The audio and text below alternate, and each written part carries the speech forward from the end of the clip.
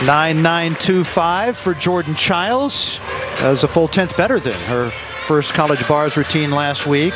Now Norah Flatley will anchor the bars. They need a hit to avoid counting a fall.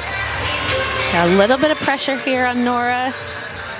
And does that beautiful eagle grip into the Jaeger. It's a lot more difficult doing it that way. And, you know, a former elite gymnast and just an exceptional athlete, but hasn't actually had a ton of competitive experience at UCLA. Battled a lot of injuries over her career. Exceptional double leg.